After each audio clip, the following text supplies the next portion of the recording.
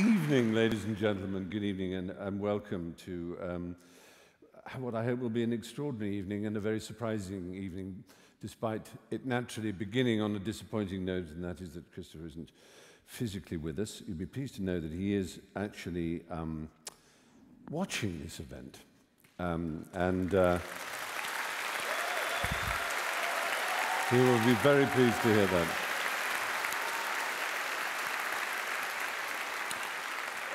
With him is his wife, Carol, and one of his great friends, Ian McEwan, the novelist. Amongst his many, many features, one of them is a genius for friendship, as we will discover. But I'm delighted to welcome you all to the South Bank Centre's Royal Festival Hall here. You will be, I'll tell you who you'll be hearing from, and it won't surprise you if you know anything about Christopher. You'll be hearing from Martin Amis. You'll be hearing, yes, the man himself. You'll be hearing from Christopher Buckley, from James Fenton, from Salman Rushdie. And here in this theatre, I'll be talking to Emeritus Professor Richard Dawkins. And there's a very exciting 11th hour edition. A remarkable man, a remarkable artist, a remarkable actor who's a huge, huge admirer of Christopher, as I can tell everyone in this room is. And we're hoping, through the joys of Google Plus Hangout, to have a conversation with Sean Penn. So, first of all, I've just got a few words to say about Christopher Eric Hitchens. Yes, his middle name really is Eric.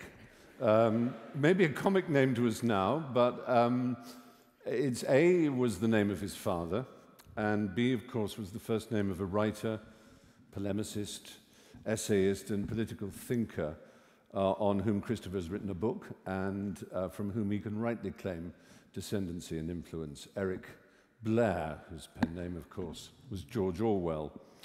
You can call Christopher Hitch. You might call him the Hitch.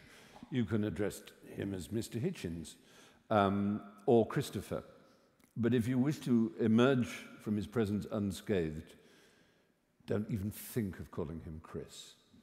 I have to explain why it's me here, why it is I here, introducing this evening. An evening during which Christopher and I were scheduled to shoot The Breeze, him in Washington, D.C., and myself here.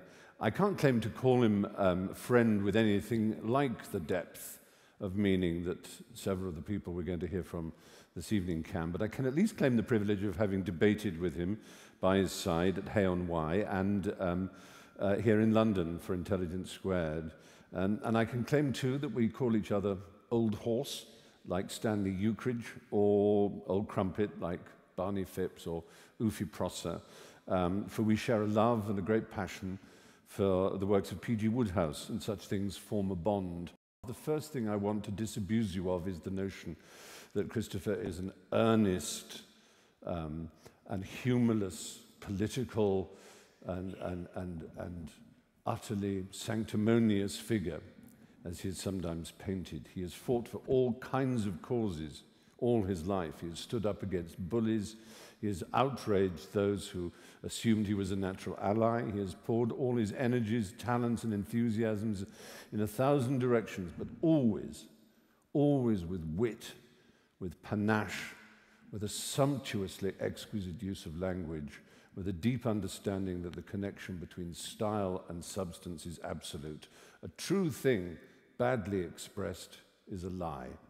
Christopher has opened up debate, given voice to ideas and causes that without his talents would have been less ventilated and less understood. He has done so from a position of learning and understanding that earns the accolade, no matter how unloved and forlorn it is in Anglo-Saxon nations, of intellectual. Like me, he's Jewish on his mother's side, the side that counts. Like me, he's busy and productive, but unlike me, he is not a cheap whore. Well, I thank you for that applause. I say that, I'm actually quite an expensive whore, and I like to think I'm a good whore, because I kiss. But I am way out of Christopher's major league. Almost everybody is. It's no accident that the great associations in his life, at which he was at the absolute center, of one of the most remarkable, talented and tight circle of friends in British cultural life of the last 50 years, who are all distinguished, not only by their supreme intelligence, their speed of wit, their range of learning and breadth of knowledge, but also quite simply, at the very level of the sentence, by their miraculous ability to put one word after another in the service of poetry, the essay, the novel, criticism, story, or political screed. Certainly he was a committed traveller, protester, pamphleteer, propagandist for the far left, a Trotskyist, an international brigadier of the old school, travelling from Cyprus to Cambodia, from Cuba to Paris, a 68ard, an old-fashioned hard-left Bolshevik dissident and dissenter. Yet somehow, Christopher has emerged, I won't say as the most important member of that group, but that would be a meaninglessly cheap and pointless thing to say, but as a very, very surprisingly influential and important figure of our times. He has become, in the words of Willie Loman, someone of account. He's torn into sacred cows like Mother Teresa and Princess Diana. He's horrified many of his apparently natural liberal left allies with his attacks on Clinton, his fervent support for the war in Iraq, and he's risen to the top of many little black books of revenge thanks to his bravura attacks on religionists, spiritual snake oil salesmen, established churches. But risen he certainly has, to a point of fame, adulation, and attention that I think has surprised no one more than himself. So what we're here, perhaps most of all, to celebrate is that someone in this cultural desert of celebrity worship, counter-enlightenment malice, and revealed scripture tyranny, someone has shown that there is still, in this world, especially amongst the intelligent and curious young, a furious appetite for ideas, for knowledge, for thought, and for the questioning of authority, for being, in a word from one of his best books, a contrarian. In that sense, Christopher Hitchens can rightly be described as a hero, not of the left or of the neocon right, not of libertarianism or of liberal humanism, but a hero of the mind. Well, he's certainly my hero, and thanks to technology, we will now be able to hear, I very much hope, we'll be able to hear from others who admire him too. And so I'm going to go and sit in that chair there and pray that the might of Google has allowed a miracle to take place. So watch me pace.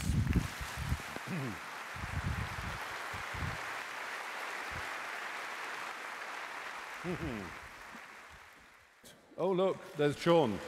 Hooray!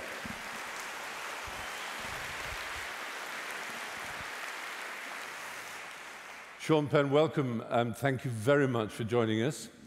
Can you hear clearly? Thank you. Yes, I hear you fine. Fantastic. I know it's morning in Los Angeles where you are, and as you know, it's evening and the night is closing in London. And I know you admire Christopher Hitchens enormously, and there are many, many reasons why one might. And I believe that one of the reasons you admire him is for the extraordinary, if you like, ferocity and ultimately validated truth of his attack on one of the most powerful men in American history, and that is Henry Kissinger. Is that how you first came across Christopher, as a polemicist who attacked Kissinger? Yes, it was his book, The Trials of Henry Kissinger, that really focused my attention on his work, and then followed also by a kind of the magnificence of his language is of, I think, particular inspiration to those of us in America who have undervalued it. And then the clarity of his thought, I think, made him a particularly sharp knife in the cutting of Kissinger, who I think the original title of the book in Chris's mind was Henry, Portrait of a Serial Killer, but that was not appreciated by publishers. But I think what Kissinger was confronted with Christopher Hitchens was somebody who was not distracted by the intelligence of Kissinger or his articulation, because Chris could more than match it and had a clarity of a kind of pure and unencumbered morality that saw what Kissinger's motivations were in a way that was unequivocal. Yes. And of course, Kissinger attempted to sue Christopher, didn't he? And that turned out, we are so pleased to see you smoking, by the way. It is, it's a magnificent sight. It would be far less shocking to most audiences if you took your penis out on stage. So congratulations for doing that. And Christopher is more than a rhetorician. He does have to do that thing, and this is one of the reasons I admire him. He has to do that thing called work, where you actually have to find out facts. You have to rootle around, and you have to get them right, because the cost of getting them wrong is enormous, especially in America. It's a lawsuit. It's a lawsuit that can ruin you. And the side of Christopher that perhaps people don't understand, because it's the side they naturally never see, they see the famous, slightly shambling drinker and smoker who adorned so many platforms and made so many debates and was so extraordinary in his ability to speak perfectly without notes. Was so absolutely unbeatable in debate, possibly the greatest debater since Demosthenes. And what they don't see is the man alone in his library, or the man chasing sources, the man making sure that every word he writes is not only beautifully written, but is beautifully researched. And that is why books like the Kissinger book still bear reading time and time again, because they're kind of unarguable. Amongst the causes for which he is known, there is one, perhaps, which springs most readily to people's lips. And that is, if you like, he noticed, before many of us did, that the tide of the Enlightenment was being rolled back quite deliberately. And so he is very well known for, amongst other things, his extraordinary book, God is Not Great, How Religion Poisons Everything. And perhaps the best known, even better known than Christopher for such a thing, is the Emeritus Professor for the Understanding of Science from Oxford University, who, let us not forget it, is one of the great evolutionary biologists of his day. And I'm about to introduce him on stage now, Professor Richard Dawkins, ladies and gentlemen.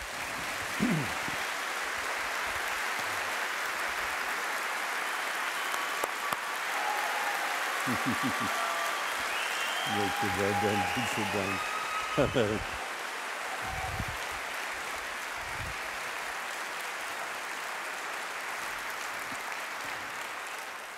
Well, Richard, in a sense, would it be fair to say that your anger at religion is not so much the prime cause of your life, it's just simply that you found it was getting in the way of a free education, of free thinking? Yes, I think my anger, probably like Christopher's, is somewhat exaggerated, and it's exaggerated because people who are very devoted to religion, when they hear any kind of criticism, however mild, they think it's angry. I think the reason is they're so unused to it, that even a relatively mild criticism, a criticism that would sound mild if it was a criticism of a piece of theatre or a restaurant or something, if it's religion, it sounds angry.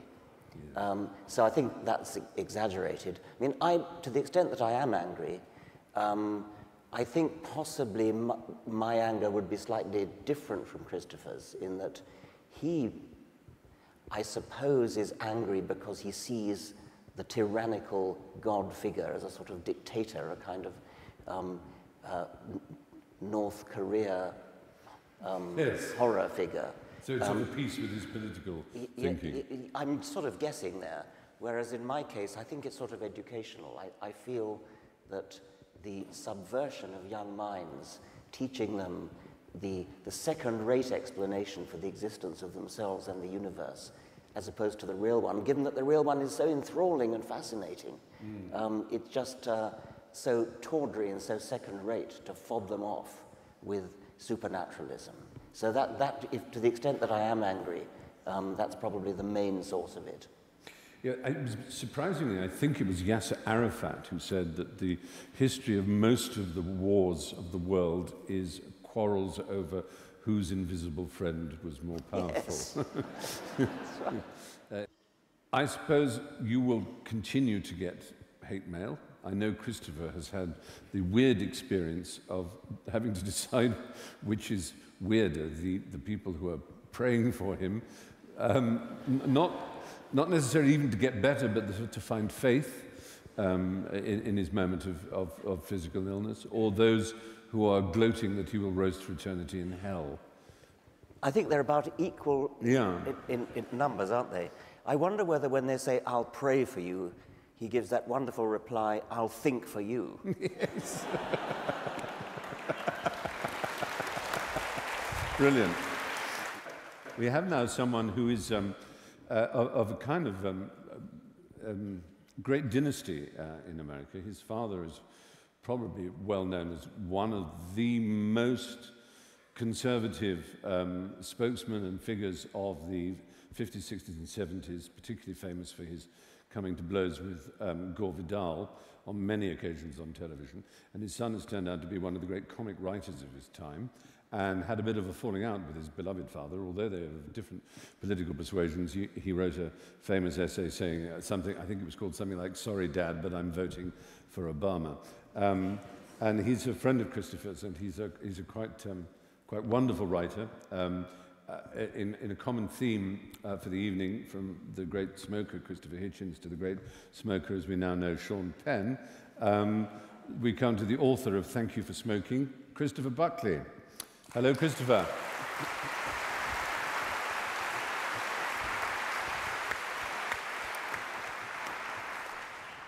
How are you?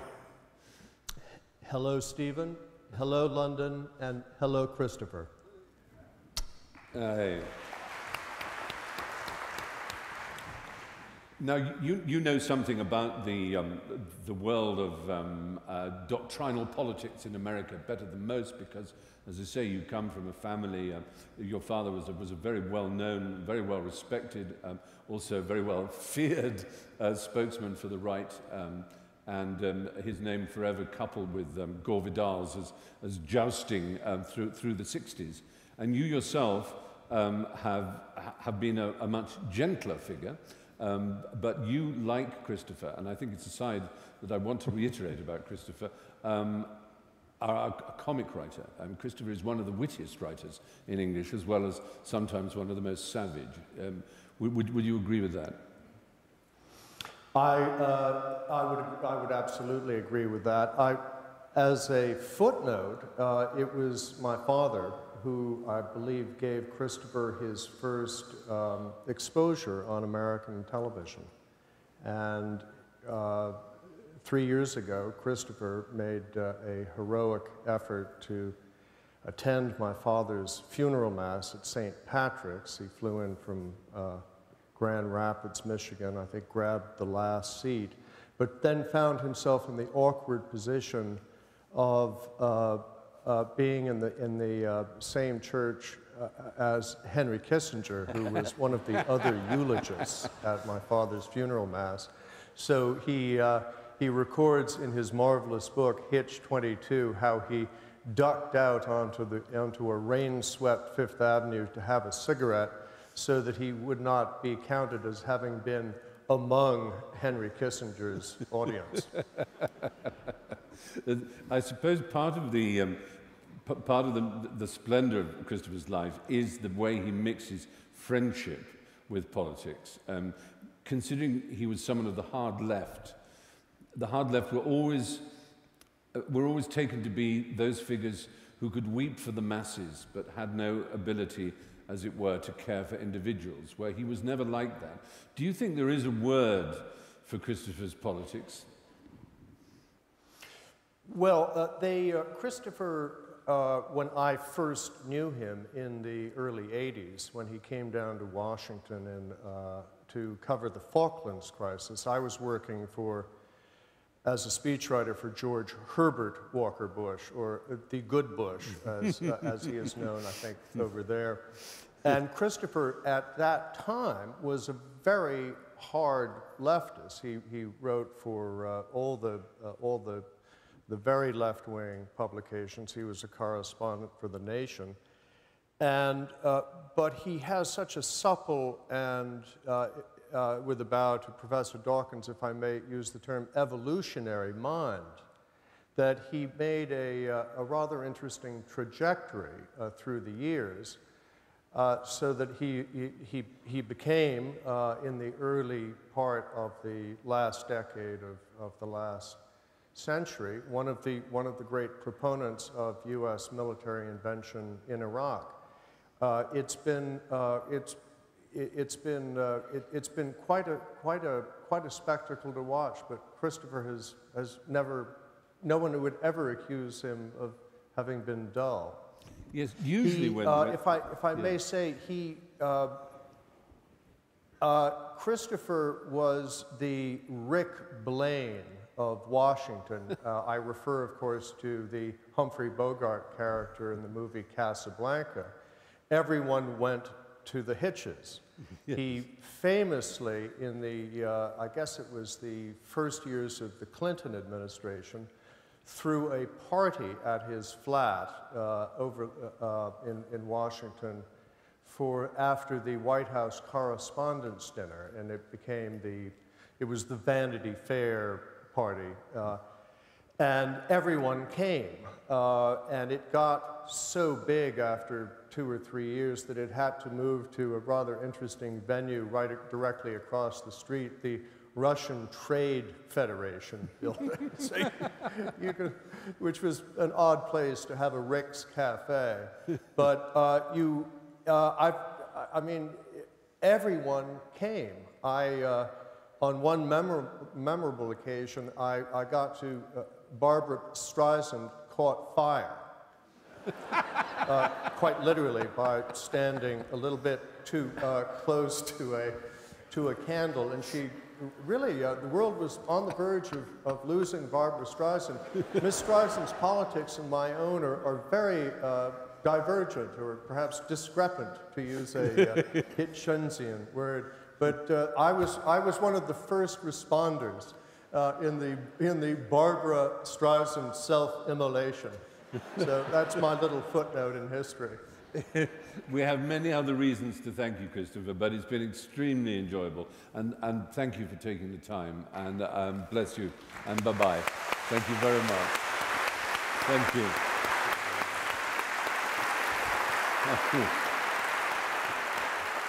I'm going to do my best to check to see. Without giving away too many secrets, you know how technically advanced Christopher and his wife are by the fact that they both have an AOL address. I know. It's just, talk about, it's like Lady Bracknell, the unfashionable side of the square. I tried to persuade Blue, who's Carol, who is Hitch's wife, to see if she could use an instant messaging system. They don't seem to have managed to do that. She did say she might even try and text me, so we'll see if we've got any words of wisdom yet from here on my thing here. Oh, hello. Yes. Actually, she's chosen email, which is really clever of her. We've got contributions here. Let the games begin. It starts. And these are actually being typed by Ian McEwan, because apparently his fingers are better. So, we get, this is from Ian. I talked until late last night with Hitch. We were discussing the non-communist left of the early 50s.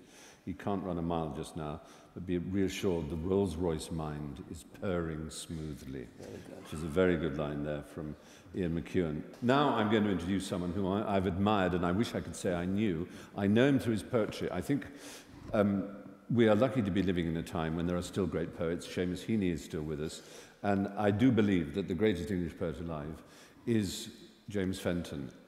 He is simply remarkable. If you don't know his work, it is the most, it's as accessible as Philip Larkin, as deep as Eliot or any poet you wish it to be. It's as long-lasting and as refreshing to the mind as poetry can be. It is absolutely perfect. He has been one of Christopher's closest friends for the longest possible time since their Oxford days as undergraduates. And he is in New York, so we want to say hello, if we can, to James Fenton. Hello. Hello. Hello. Thank you. James, I've spoken a little about the extraordinary sodality, the group that you form with Martin and Ian and Clive James and Salman and Christopher, a group of friends who have stayed together in a way that is really quite extraordinarily inspiring. I wish I could say I knew anyone of my generation who had an equivalent. And it's not only the strength of your friendship, it is also the quite astounding depth of all of your individual talents. When this evening was planned and Christopher knew that he wasn't going to be able to take part, one of the things that he was very excited about was the possibility of you reading a poem. And I know we'd all love to hear that. Yes. Which one have you chosen? Yeah, and you suggested it as the skip? The skip, which is one of my favourites. Is the one that Christopher suggested. Good. Well, we'd love to hear it. Well, then I'll read it. And I'll just say, before I do so, what I always say in America, I know that I'm talking to you in England, but in America we say that a skip is a dumpster. The skip. I took my life and threw it on the skip, reckoning the next-door neighbours wouldn't mind if my life hitched a lift to the council tip with their dry, rotten rubble. What you find with skips is the whole community joins in. Old mattresses appear. Doors kind of drift along with all that won't fit in the bin and stuff the binman can't be fished to shift. I threw away my life, and there it lay and grew quite sodden. What a dreadful shame, clucked some old bag and sucked her teeth. The way the young these days, no values, me I blame. But I blamed no one. Quality control had loused it up, and that was that. Enough said. I couldn't stick at home. I took a stroll and passed the skip and left my life for dead. Without my life, the beer was just as foul, the landlord still as filthy as his wife. The chicken in the basket was an owl, and no one said, Jim lad, where's the life? Well, I got back that night, the worse for wear, but still just capable of single vision. Looked in the skip, my life, it wasn't there. Some bug had nicked it without my permission. Okay, so I got angry and began to shout and woke the street. Okay. And I was sick all down the neighbour's van. And I disgraced myself on the parquet. And then, you know how, if you've had a few, you wake at dawn all healthy like sea breezes, raring to go and thinking, clever you got away with it. And then, oh Jesus, it hits you. Well, that morning, just at 6, I woke, got up, and looked down at the skip. There lay my life, still sodden on the bricks. There lay my poor old life, arse over tip. Or was it mine? Still dressed, I went downstairs and took a long, cool look. The truth was dawning. Someone had just exchanged my life for theirs. Poor fool, I thought. I should have left a warning. Some bastard saw my life and thought it nicer than what he'd had. Yet what he'd had seemed fine. He never caught his fingers in the slicer the way I'd managed with that life of mine. His life lay glistening in the rain, neglected, but still a decent and authentic life. Some people I can think of, I reflected, would take that thing as soon as you'd say knife. It seemed a shame to miss a chance like that. I brought the life in, dried it by the stove. It looked so fetching, stretched out on the mat. I tried it on. It fitted, like a glove. And now, when some local bat drops off the twig, and new folk take the house and pull up floors and knock down walls and hire some kind of big container, say a skip, for their old doors, I'll watch it like a hawk, and every day I'll make at least, half a dozen trips. I've furnished an existence in that way. You'd not believe the things you find on skips. Thank you so much. Thank you. Thank you very much, James Fenton. The wonderful James Fenton, ladies and gentlemen. Thank you very much, James. Thank you.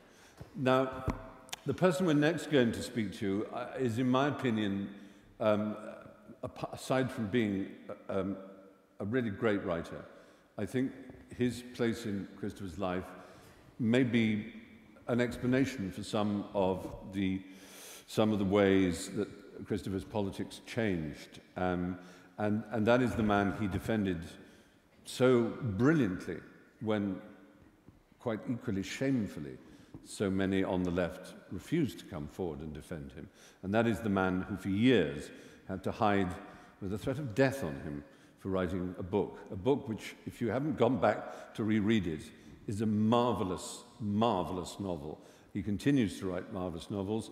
He continues to be the one and only Salman Rushdie. Hello, Salman. Hello, Stephen. Hello, Richard. And hello, Christopher. It's wonderful to see you here. There's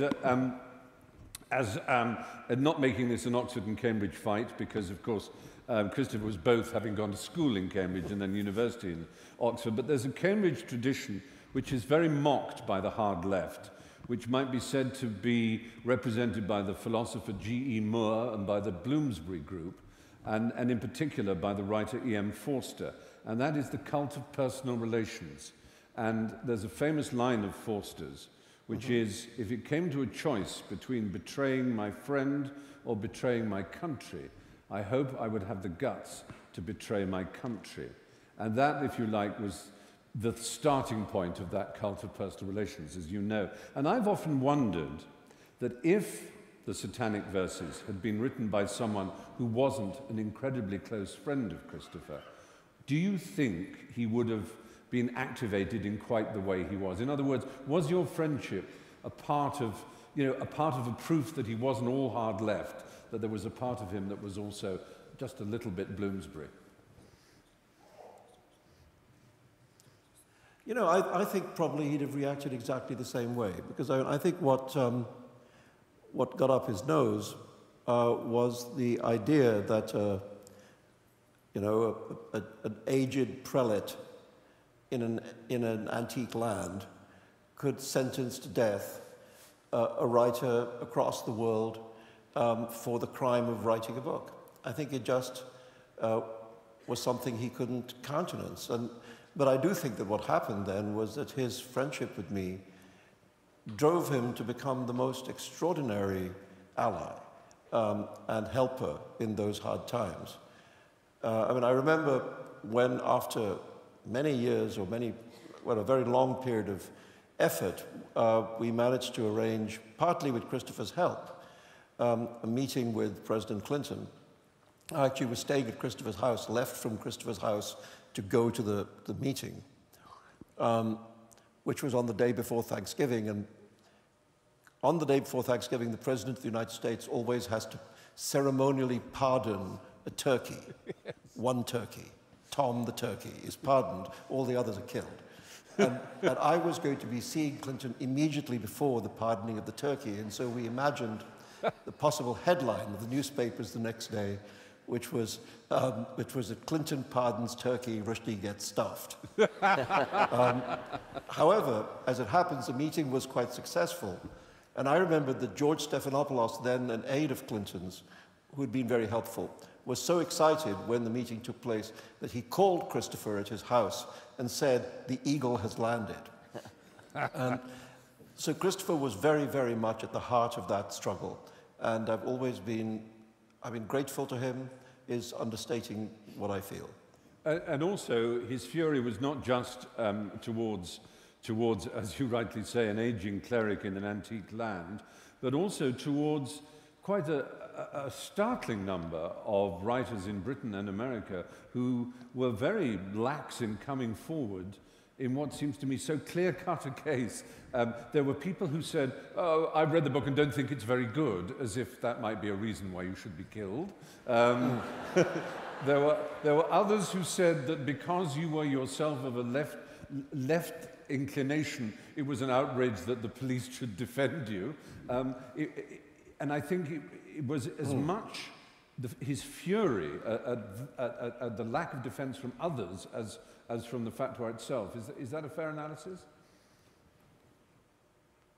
Yeah, I think that's so. But I mean, for me, just the main memory of those years is that Christopher was always there when I needed him. You know, one of the things I learned in those years is the meaning of a friend in need. You know, and Christopher was transcendent example of that. He was there for whenever I needed him, for whatever I needed him for.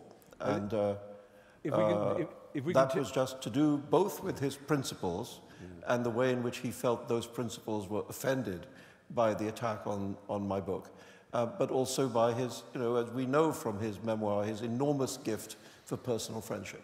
Exactly, and I was going to return to his memoir, Hitch 22. When he first, as it were, introduces you, it might come as a surprise to those who don't have the privilege of knowing you, that almost the first thing that impressed him about you was your facility with words and the fun and games you had with words. Can you take us through some of your particular games that you used to play? Well, Christopher, is a very funny man, and we did invent one or two sort of ridiculous word games. Well, perhaps the one I could share with you is the one about titles that don't quite make it. And examples of this would be A Farewell to Weapons, or For Whom the Bell Rings, or Mr. Zhivago, To Kill a Hummingbird, the catcher in the wheat, Melville's great masterpiece, Toby Dick, etc. These were games that we played. Martin and he had a more obscene game, but there was the game about hysterical sex, where you replace the word love in the titles of things with the phrase hysterical sex. That gives you hysterical sex in the time of cholera. Hysterical sex is a many splendid thing. All you need is hysterical sex. And so on. These were the... Absolutely wonderful. These were the sort of games we played. Thank you, Salman Rushdie. Thank you so much. So well. Thank you. Well, there you are, you see. There's fun to be had. It is an extraordinary thought, isn't it? That all those people, those young people, I mean, not one of them a leader in their field as novelists. And I love those word games. And another one that I remember they played was to substitute the word dick for heart. So my dick is like a red, red rose. Very pleasing. Will you be my sweet dick? Yes. We're now going to talk, I hope straight away, to the centre of the sodality, at least according to James Fenton, and that is one of the great novelists of our times, also a great essayist of our times, and of course one of Christopher's greatest friends, Martin Amis. Are you there, Martin? Hello. I'm here.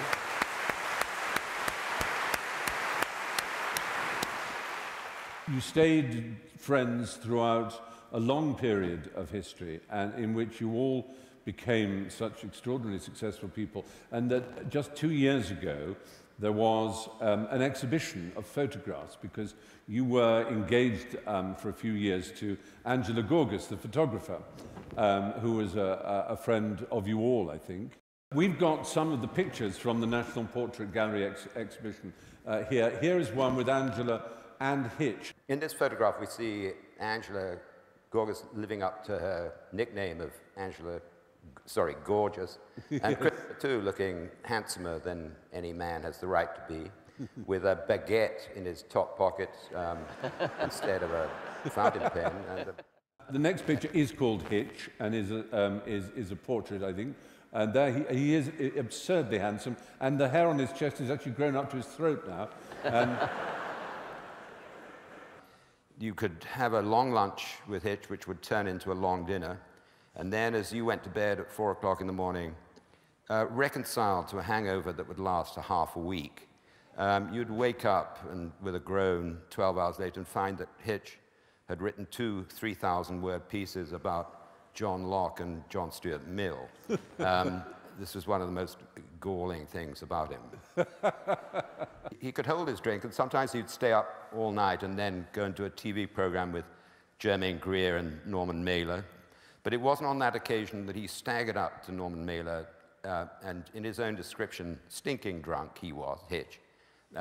He said he went lurching and burping up to Norman Mailer and said, "I read that interview where you said that I and Martin Amis and Ian Hamilton form a homosexual clique in the London literary world."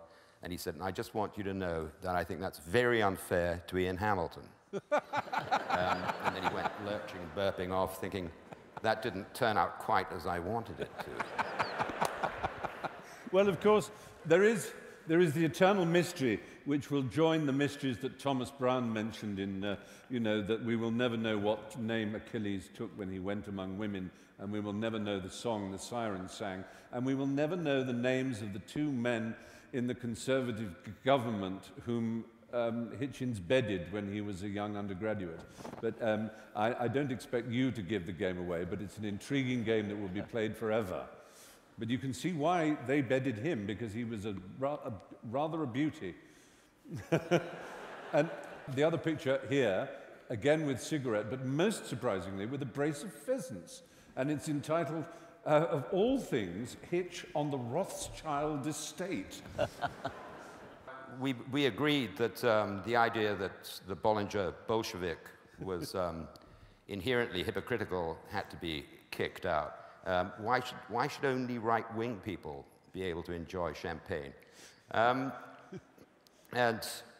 Christopher very much relished the high and the low. But I would like to tell this little story about, I think shows how he felt about class. We were in a restaurant, a tiny restaurant. There were 2 elegant, decadent young men interminably and unignorably badgering the staff to rearrange the tables so that they could accommodate the large party they accepted. We were middle bohemian. They were minor gentry, I would say, and they had that look of people who await with epic calm the deaths of elderly relatives. And one of these young men came up and swooped down in an elegant crouch in front of Christopher and me, and he was obviously going to ask us to move tables. And he pouted up through his fringe and said, after a flirtatious pause, "You're going to hate us for this." And Christopher said, "We hate you already."